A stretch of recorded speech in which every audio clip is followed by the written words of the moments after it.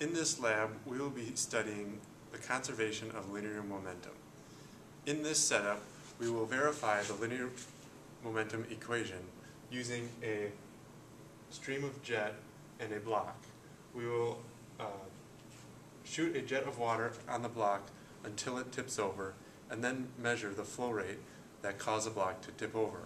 We will then measure the theoretical value that requires to tip over the block and compare your results. In order to conduct this experiment, we will first have a block and find its weight. You will then place it in the sink and use a ruler to measure the height at which your jet of water is hitting the block. You will then slowly turn the faucet on and increase the flow rate until it tips over the block. Once it tips over the block, you will then measure the flow rate.